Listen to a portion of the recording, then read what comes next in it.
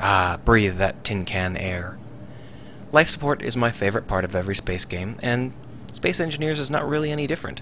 And I've been thinking a lot about life support. You shouldn't be wearing your spacesuit all the time. You can't really do science or program, or even assemble complex objects while you have your spacesuit on, because you've got big fat fingers and you can't move. And you can't even see very well. Taking off your helmet is nice, but you really need to be able to take off the spacesuit. And I mean, our astronauts also do that. So I've been thinking a lot about the idea that coming down the line we'll eventually have some kind of spacesuitless situation.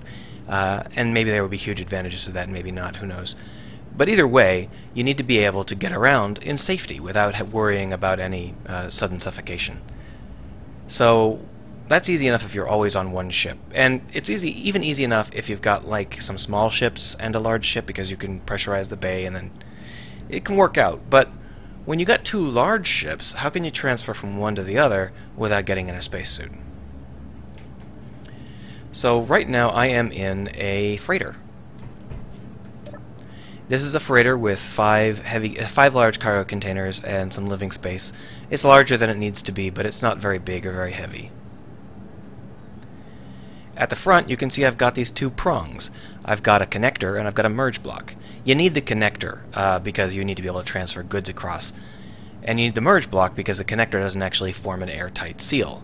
It's actually not strong enough to finish off that seal. So you need the merge block for that. You could use like conveyors that directly butt up against each other once you're merged, but then when you unmerge, they don't separate. So you need to make sure that your point of contact between the two ships has no blocks that will actually finish merging. So of course we can go in and start to merge. Let's just line up our merge blocks here. And there we go, we're merged. And you can see, I'm pointing like you can see it, and you can see that up at the top our connector also connected automatically. So what's our next step? Well, we need to deploy our bridge. So let's go ahead and open this up and find our bridge and deploy it. Now I'm using Glass Bridge, which is a mod, but it's the exact same size and function as a hangar door. The only reason I don't like the hangar doors is because they're a little bit annoying to walk across. So I don't have my helmet on. Let's go through. This is the invisible walkway, the invisible airlock that I taught you how to build a couple days back. And here we are. Oh, look. It's all pressurized. It's all pressurized. See? Look at all this pressurization. So how does this work? Well, obviously, once it's merged together, all of these blocks count as being on the same vessel. And it turns out that all you need is a solid mass on all four orthogonal directions. So these, whether you're talking about a glass bridge or a hangar door, those blocks can extend and change the area that is currently covered, and that is a great way to handle this. You don't need to worry about the diagonals, even though there is clearly a gap. They don't count as a gap, and it still counts as airtight. Now you could try and build this out of merge blocks, but merge blocks are not airtight. Neither are connectors. And the whole reason that they're suspended a block away with some airspace between us is because the merge block tends to cause a lot of damage, so it's best to have it isolated. And that's why it has such a spidery look to it, this connector.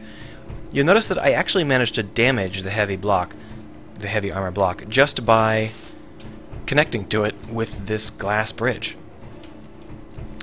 There's not really enough damage to worry about it, but it is interesting that even just the touch of a glass bridge can cause damage. And now I'm all the way across into the heavy industrial base, or the heavy industrial ship. It's a mobile ship. That's how I do it. Now, what the heck? I'll go ahead and take you on a tour of this ship because I guess it's fun. It's always fun to see the creations that other people come up with, and I never get tired of watching other people's ships and people talking about them.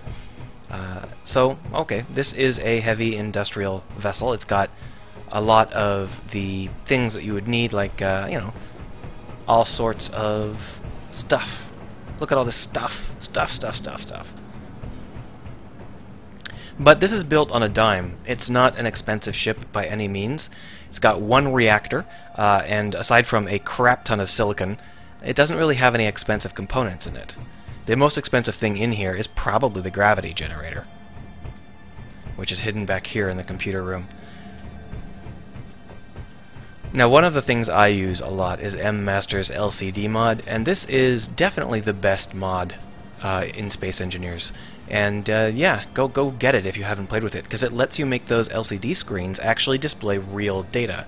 In this case, you can see that I've got 2 unpressurized air vents there from the other side, and a whole bunch of pressurized ones, and it also counts the number of oxygen bottles.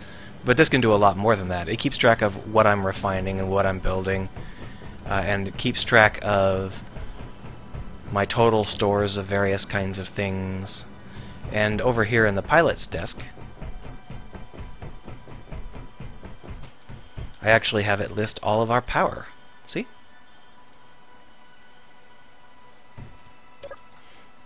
The ship itself is a fairly lightweight design. It's super narrow and super skinny, and it's just long enough that if a ship screws up and does something horrible to it, it's going to have a lot of surviving pieces. So if someone crashes into these docking arms, or screws up when they're landing on top of the docking platforms, or even in the back screws up when it's trying to dock with a connector, all of that damage might depressurize the central chamber, but it's not going to damage the ship enough to actually cause it harm. The only way that that would actually happen is if someone directly hit the primary reactor, and even then, I have a number of batteries to try and help with that sort of situation.